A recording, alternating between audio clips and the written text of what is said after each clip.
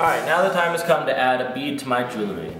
So first, I want to grab the 2 base strings and the bead, and then I'm going to slip the base strings through the hole in the bead.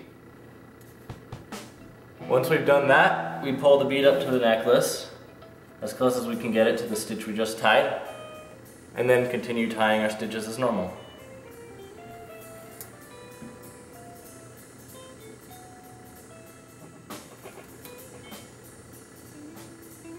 Now there are a couple of things to consider before putting the bead on. For a spiral stitch, such as this one, you need to make sure that you're adding the bead on the stitch before a complete circuit.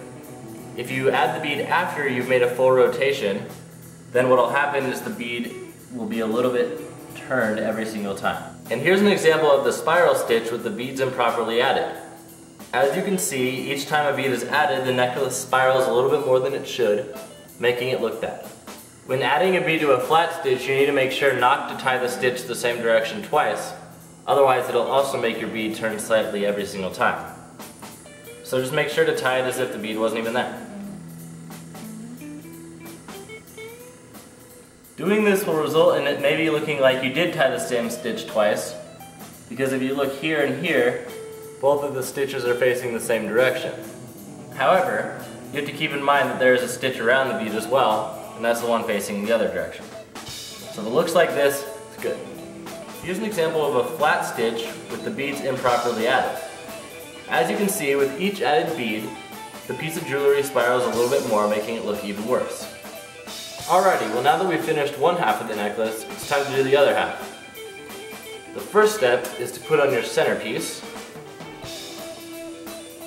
And you can put on the centerpiece really however you want, but since this has a good enough drop already, I'm just going to add it like I would a normal stitch.